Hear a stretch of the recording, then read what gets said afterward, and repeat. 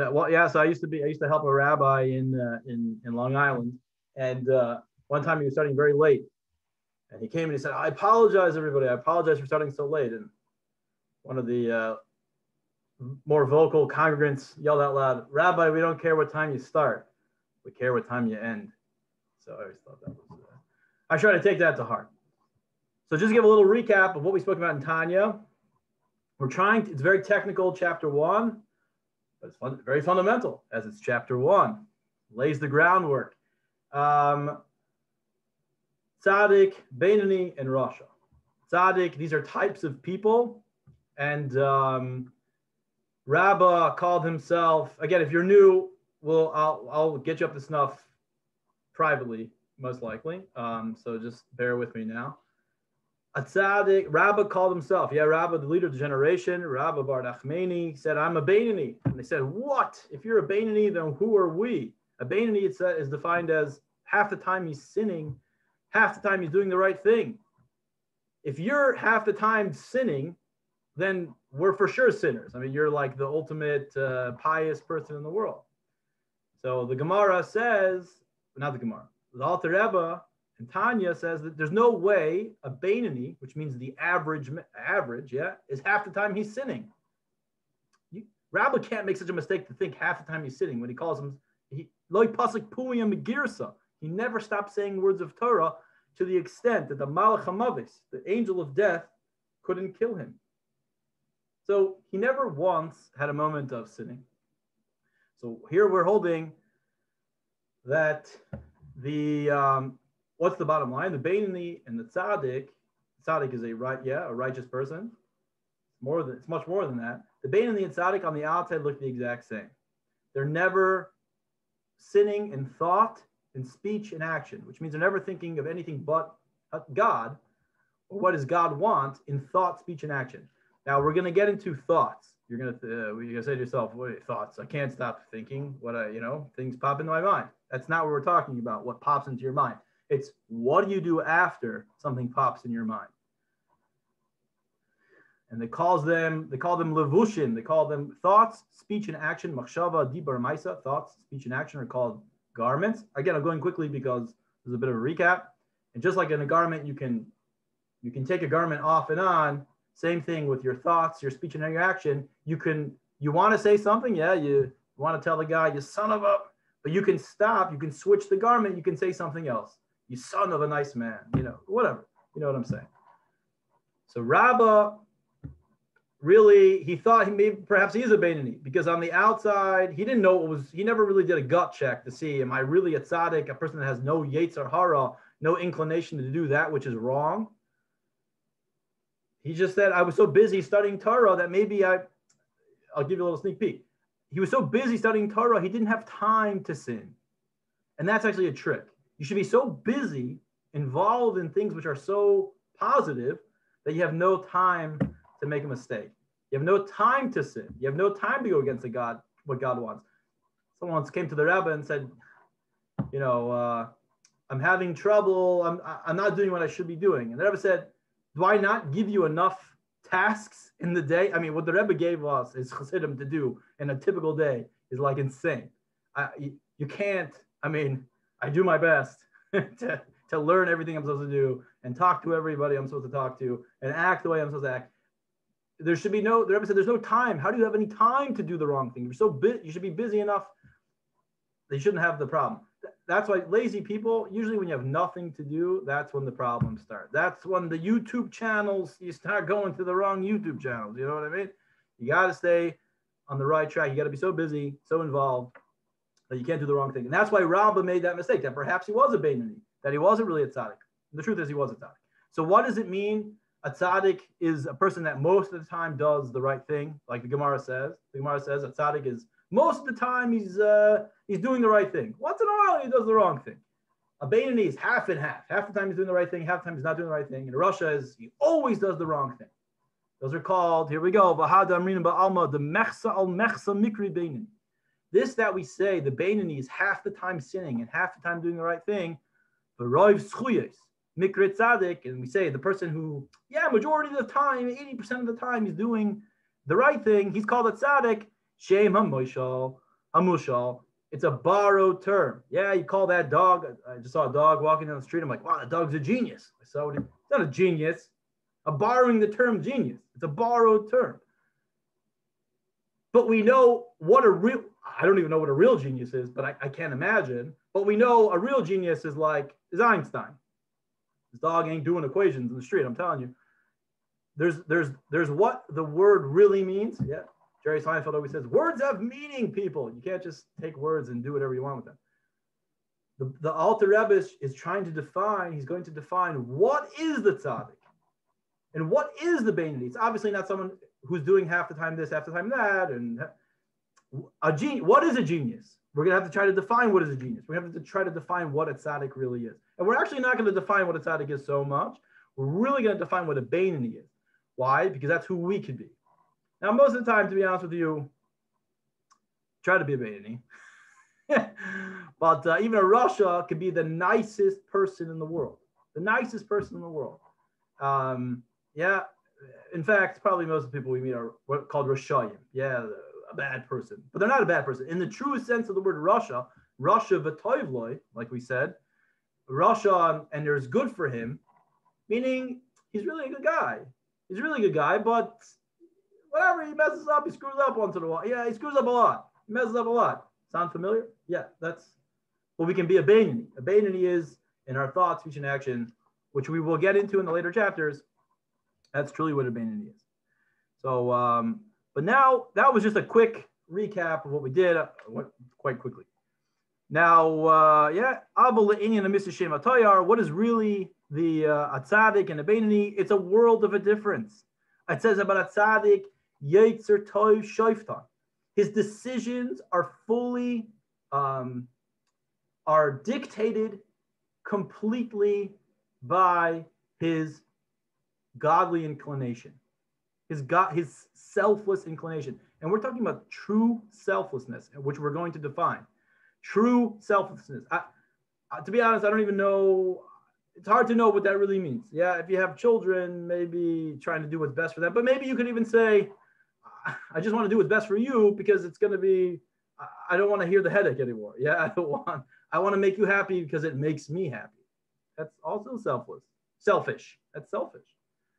To do something purely for the sake of another, or purely for the sake of God, that is, that is, I don't even know what that is. I mean, to be honest with you. I remember when I learned Tanya for the first time, I had a teacher and he translated the books into Tanya. He translated Tanya books. And he translated a lot of books into English. Most of the Chassidus books are translated by him, so I won't say his name, but you can probably figure it out.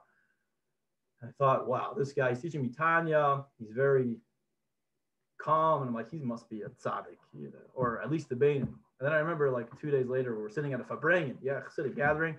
And I just remember catching a glance, and he had a whole bunch of popcorn in his hand. And he was like, oh. I don't think he was a Beinoni. Anyway, don't think that I'm holding on these levels over here. I mean, I like to think that I try. And, it says about a chassid. When someone said, are you a chassid? You say, I try to be a chassid. I'm trying to, it's a work. The word faith is emunah. Emunah means faith. But where does that word come from, emunah? Uman. And uman means a worker. Faith is something that you must develop. You're a faithful person. That means you're constantly working on your faith. You're constantly trying to get in touch with that godly spark in you, which we will talk about. Same thing, a chassid, a Beinoni. It's a constant work. It's gonna be like that for life. So don't think I'm holding where it is, but I'd like to think I try and I put effort into it all the time. Anyway, it says about a Yetzer, the tzaddik is completely dictated by his Yetzer Tov. The libi chalav kirbi, says David HaMelech, King David, my heart is void inside of me. In other words, right? What happened? He fasted so much. Not saying this is what you need to do. Don't do this, in fact. But he killed his Yetzer Hara, which means he was born with a Yetzer Hara, an evil inclination, and he killed it. He got rid of it. We're going to learn in chapter 11, that it's a gift from God. You put in the most, just like everything in our life, by the way. You do your effort and God does his part. You got to put, Hashem will bless you in all that you do. Uberechta b'chol, uberachta b'chol ma'aseichem. Hashem will bless you in all that you do. In other words, you have to do something, and then Hashem will give you the blessing. You have to make a vessel. Yeah, that's what we're doing. We're doing a vessel, and then Hashem fills the vessel with the divine light, which means, the bracha, the blessing that you need in order to make it accomplished. But you have to put in the effort. So here, in order to become a tzaddik, we're going to learn you can't just become a tzaddik. And in fact, our goal is not to become a tzaddik. And in fact, you're probably never going to become a tzaddik until Mashiach comes. But David HaMelech, King David knew that he had the ability to become a tzaddik. And he knew what to do and the path he needed to get there. And he killed it and then got his Yetzer Hara. What does that mean? He killed his Yetzer Hara. He didn't actually, he turned over his Yetzer Hara. His Yetzer Hara now became, he has two Yetzer Tovs. We're going to find out what really happened. And that can only be given by God. It says that he killed his Yetzer Hara. Okay. Now, we're going to get to the newest part. Yeah, the person who's not on this level, he says, Hashem saw, and when he created the world, that there's going to be very few tzaddikim. So he planted a few in each generation. They say there's 39 tzaddikim, 36 tzaddikim, the Lamed Vavniks. You heard like an old Jew from Poland and Russia come up to you and say, you seem like a very pious person. Say, oh, you're a Lamed Vavnik. Your Lamed Vav is 36. Yeah, you a 36er. Anybody who knows the mountains in what's it called, in the Adirondacks, it's 46 peaks. Are you a 46er? So here there's a 36er. So there's about 36 tzaddikim in every generation. Most of them we don't know. You'll never see them. I don't know why. That's just how it is. I have to look more into that. Okay, now this is the newest part. Yeah, it says Chaim Vital. Who is Chaim Vital? The student of the Arizal. The Arizal, Rabbi Yitzchak Luria and Sfas, the Kabbalist of all Kabbalists outside of Rabbi Shimon Bar Yochai, who wrote the Zohar. But you ever go to Sfas and the Arizal Shul and the blue doors? That's all thanks to Rabbi Chaim Vital. To the Arizal. Now the Arizal never wrote anything down. Who wrote everything down? His student, Rabbi Chaim Vital. So Rabbi Chaim Vital writes in his book, which you can know that he was quoting from the Arizal. So this is Kabbalah. The Kol Ish Yisrael. Every single Jew, Echad Tzaddik ve'Echad Rasha, whether you're a Tzaddik or whether you're a Rasha, Yesh Shtei Neshamas. You have two souls. Now we're talking two souls, not two Yetzers, not a Yetzer Hara and a Yetzer Tov, an evil inclination and a positive and a godly inclination, two souls. Like it says in Yeshayahu and Isaiah, V'neshamas ani asisi. The neshamos, plural, the neshamas, ani asisi, said God. I made neshamas. It's in the plural, shein shtei nefashes. Says the Arizal, these are talking about two souls. Every single person has two souls. Every single Jew has two souls. What are these souls? Yeah, you ever think, I have such a struggle within me. I want to do what's right. I don't want to do what's right. There's like two people inside. Yeah, talk to yourself. Maybe I'm the only one that talks to myself. But you have this struggle. In a struggle, that's because you have two souls inside of you. Nefesh achas mitzad klipa v'sitra achra. One soul comes from what's called klipa, and the Aramaic word is sitra achra. You ever heard of klipa? What is klipa? Let me explain what klipa is. Klipa literally means a shell. Klipa, the full word of klipa is klipas noga, the shell of light. Noga means light. Yeah, a lot of Israelis have the name Noga. So he has, what is klipas noga? What is a shell? According to Kabbalah, a shell covers over the main element, the main substance. That's what a shell does. It covers it over. Okay, you might want to say it protects, but that's not what the definition over here is. It covers over. everything in this world, everything has a klipa in this world. What happened? What happened? By the sin of the Eitz Hadas, the tree of knowledge, which remember was not really a sin. If you remember my class, it wasn't really a sin. Nevertheless, the consequence of what happened when Adam and Eve ate from the tree of knowledge was that before they ate, everything in the world, everything, the divine, the essence of what everything was revealed. That's why Adam was able to look at, it says that Adam gave the name to all of the species. So yeah, like I always like to say, the dog was called a kalev, kuloi lev, he saw. It was like all heart. It's all about heart with the dog. The dog lives by its, whatever its heart desires. It could be good, it could be bad. And that's exactly what happened. So now what happened was when the good became mixed with evil. What does it mean good became evil? Klipa became mixed with kedusha. That which covers a shell, which, yeah, it's a shell means it's just something that covers over what is really supposed to, which was once revealed, is now covered over. That covered everything. In other words, the godly essence of whatever was inside of all substances in the world, not just animals and trees, but certain thoughts and emotions and desires. Everything in creation, these are all created entities, became covered with klipa. They had a klipa now.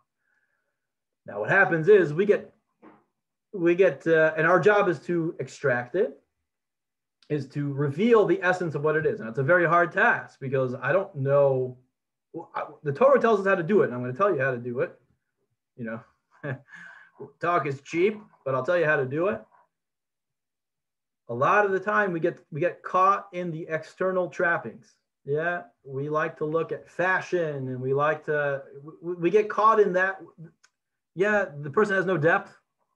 There's something, or I feel there's more to what's going on over here. That's because it's true. You're trying to get to the essence of what the entity is.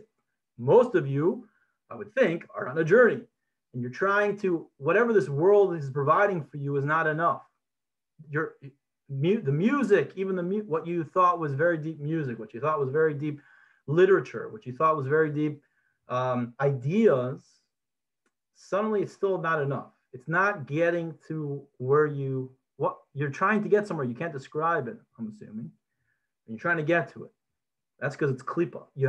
It's too many. Now, klipa can be good, but you got to dig. You're trying to dig deeper. You're trying to dig beyond the klipa, beyond the shell. And what's another name for that? Sitra achra, the other side. What's the other? What does that mean, the other side? The other side means there's God, and then there's, meaning God's face, so to speak, the revelation of godliness. And then there's that which does not reveal godliness. It's called the other side. There is nothing in this world called evil. Judaism does not believe in evil. Okay, you might see translations of the word evil. Even Ra, which is normally translated as evil, is not evil. Nothing is evil. It's just because it covers over the godly essence, the etzem of what it is, the essence of what is really going on behind that. So there's a soul that we have within us that comes from this place of klipa. That really, in the depth of it, there's a divine entity to it, but it's so covered over. It's not in touch with its divine essence, so to speak. It's not in touch with it, and therefore it lives sort of for itself. It never feels satisfaction. That's why you never feel satisfaction by anything physical or material. Only spirituality can really satisfy you. It lives for itself. And let me read a little bit further, and it'll become a little bit more clear with what I'm saying.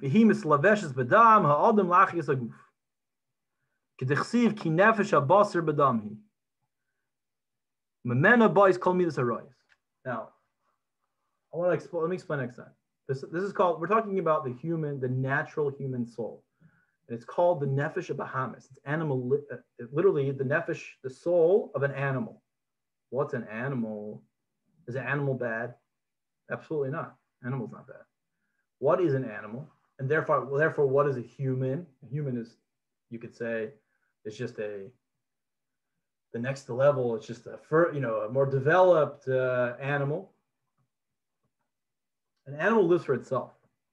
It lives for self-gratification, self-preservation, and it does. What feels good? What feels good for me? And that's what I'm going to do. Now you can do, is that bad? It's not bad. Again, it's not bad. We need things that feel good for self-preservation. We need things, if eating didn't taste good, you didn't have a desire to eat, you could say. I might backtrack on that, but you might not eat. Whatever. There are other things that feel good in order for the continuation of the species, so to speak. That could come from klipa. That is animalistic. How do I explain this? Trying to translate the words in my head. An animal, a child, you see from a child is very selfish when it's first born. Why? Because it's the nefesh, the second soul, which we're going to talk about, the godly soul, doesn't fully express itself. It's not fully accessible until it's the age of 13. Until then, the child only thinks about itself, just like an animal. What is good for me? And what else could be good for you? Being nice to your neighbor is something that I know it's in my best interest to be nice to somebody else, because it's in my best interest to be nice to somebody else. That's why libertarians, okay, you might think libertarianism, whatever you have about libertarian, some would say it's like there's a little bit of anarchy. That anarchy is not so bad. Why is anarchy not so bad? Because people will naturally want to help another. Just forget all the TV and the movies that you've seen, but they'll naturally want to help one another because it's in their own best interest. Stalin was completely neurotic, and I'm sure Kim Jong-un and we know Saddam Hussein, these people were completely neurotic. They were paranoid because they were constantly harming other people, and they thought for sure someone's going to harm me back. If they would just cool down for a moment and say, like, it's probably in my best interest to just do what's best for the people, although it might seem as weakness. Okay, perhaps. I will probably be more respected. I won't have such paranoia, and I'll live a good life, and they'll live a good life to them. But nevertheless, that comes from klipa. Why are you doing? What's the motivating factor? Because it's for myself. What's another example of klipa? A beautiful sunset. What's wrong with a beautiful sunset? The problem is, if you get stuck in the beauty of a sunset, the sunset is it's not there for you just to enjoy it. In fact, that's probably why it gets old after some. What are you gaining from this?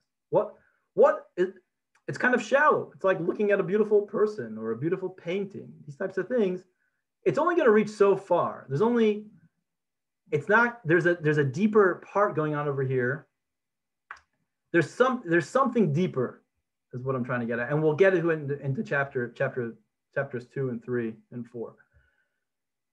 The animalistic soul is not only is it a place where good things can happen, also bad things. Yeah, that's egotism. Right? Animalistic.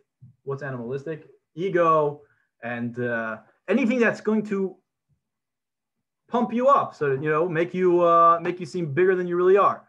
So it says like this: there are 4 elements in the world. I know the periodic table of elements says 70. Torah has its own definition of what elements is, just like it has its own definition of what work is, work on jobs. So what's its definition of elements? There are 4 elements.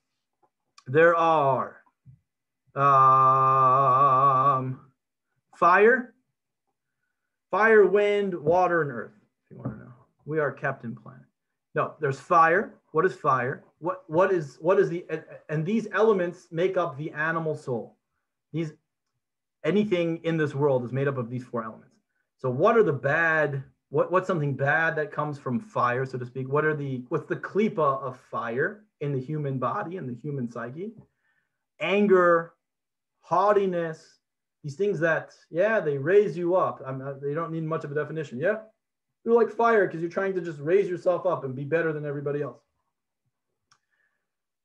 Taivas and tainugim, things of desires and pleasure comes from water, like we know that someone who has no enjoyment in life, we say that he's like a very dry person. So you can understand someone who does have pleasure in life, there's like a moisture to him. He's got, yeah, sometimes you like to hang out with such a person. They got moisture, not so dry, they got moisture. Pleasure and all these things, they come from, pleasure and desire come from water.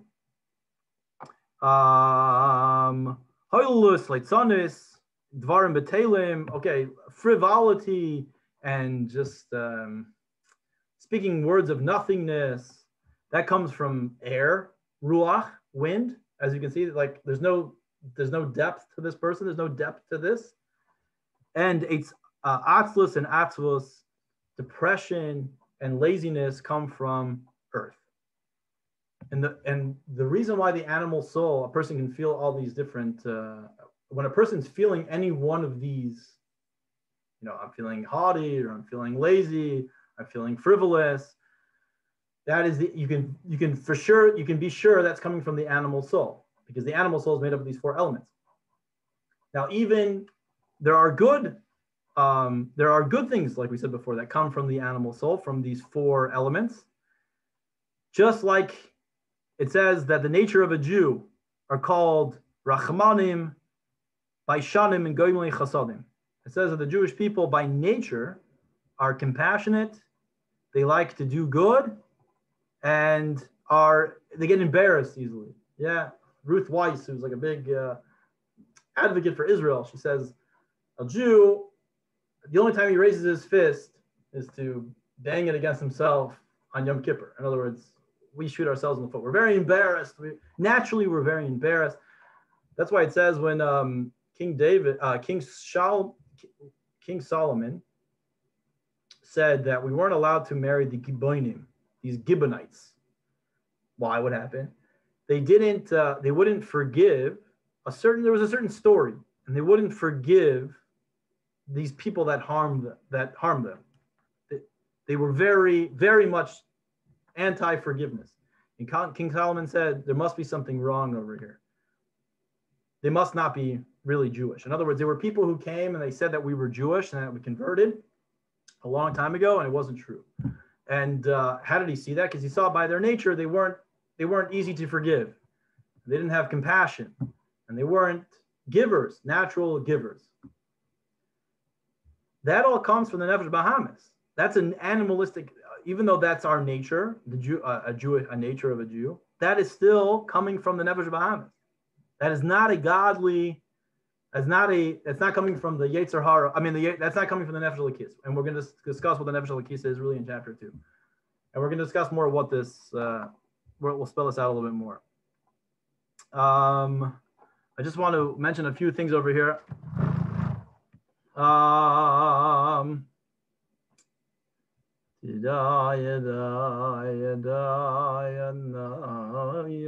of all, does anybody have any questions?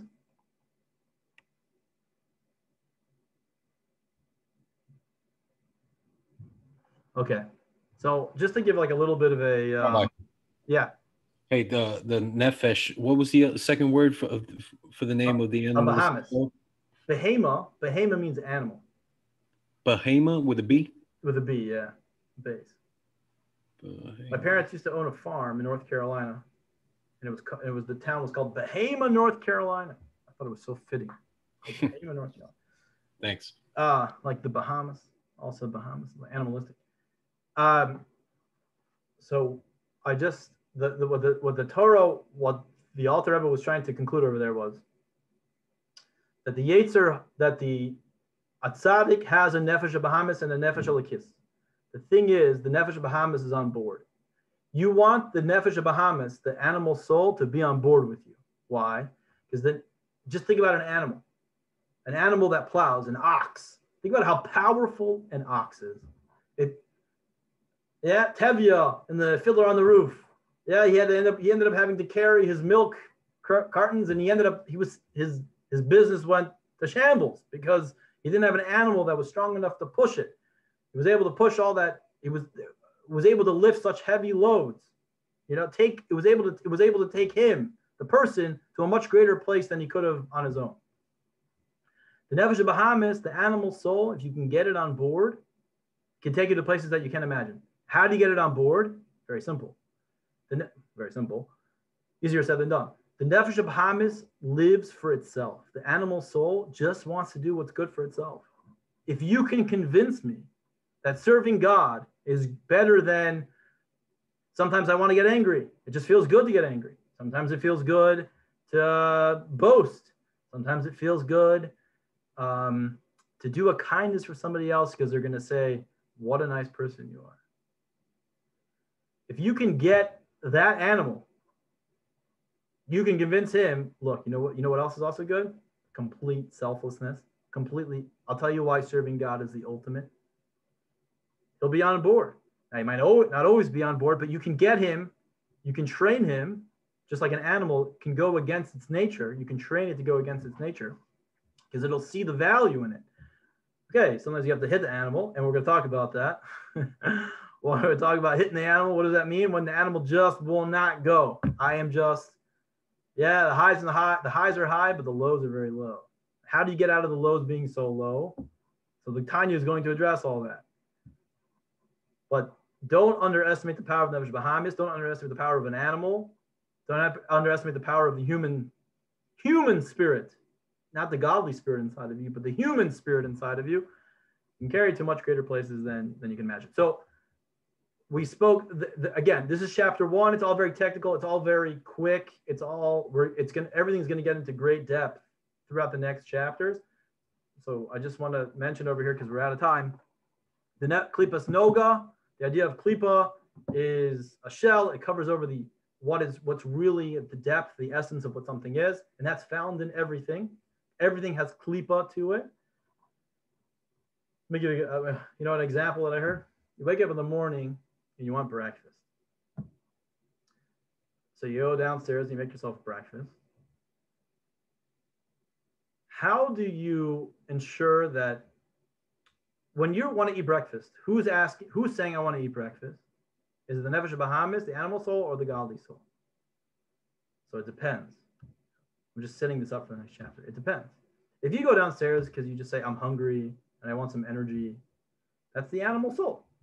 The animal, I gotta fuel the beast. I need energy. I need to go. But the nefesh elokis would say, why am I eating? What am I eating? Am I eating here just to satisfy my own needs? Am I eating here just so my body will have energy? Or maybe I'm eating here to serve God. In other words, I need energy in order to serve God, in order for me to learn, in order for me to do whatever God needs me to do during the day. It's a whole different way of life. It seems very high, and we'll get into the great depth of what that means and how to incorporate it in our life. And don't think you're going to get it in one shot. Hopefully you'll get it. We'll get it soon. Does anybody have any questions? I do, Rabbi. Yeah. So I read a while ago about klipa, that everything, as you said, everything in this world has a shell, like a covering or klipa, and including your food. And in fact, that's kind of why when we always say a blessing before we eat, does it remove the klipa, or does it just give the blessing, just kind of brings it to elevate the spirituality of the food? Great. That's a great question. In fact, I remember when my teacher taught me this, he brought that up. Is saying a bracha, does that remove it? No, not necessarily. Because you can have bracha, you can say a blessing without kavana, without the proper intention. It's all about kavana. It's all about your intention. Kavana means intention. You come into a yeshiva, with a lot of Hasidic Chabad little kids running around, they'll be saying a bracha in about a half a second. Yeah, you got your seltzer over here. And they're just drinking. They're saying the blessing, but they're not really. They're thinking about, I need to get this water in my mouth. Okay, I'll say a blessing really quickly because I say it by route. It's all about the intention. In your case, there's many ways to reveal the spark that's inside. Or in other words, the focus is what's the essence? What is the essence of this over here? Why do I want to drink something? The water has the ability, it could give me pleasure, but it also has the ability to sustain me in order to serve God. And you'll end up drinking a lot less than you probably would think. It's all about your intention. What I'm about to drink. Why am I drinking? What is this for? That is more powerful than the blessing itself. The blessing is there to help you meditate. The only way you can do this is through meditation. The blessing is a formula to meditate about what you're about to do. Baruch. Yeah, Baruch means to draw down. What am I trying to do over here? I'm trying to draw down godliness. Ata. Which level of God am I trying to draw down? The level of Ata, the essence of God. Elokeinu. Baruch Ata. Yeah, of Havaya. Baruch Ata Adonai. Yeah, the level of that part. Shahakol, who is this person? Shahakol Niya Bidvara. He created everything with his speech. And I'm trying to elevate that speech. God creates the world through speech. I'm trying to elevate that everything in this world is created through speech, except for the second soul, which we'll get into the next chapter. That I'm trying to elevate. That's what God wants me to do over here. He wants me to reveal the speech, the words, the letters that he uses to create the world. He wants me to reveal it. Okay, now you can drink some water. That is elevating the spark. Just saying the bracha alone, the blessing alone is not enough. It's all about the kavanah. The blessing is there to be a guide to tell you what to do.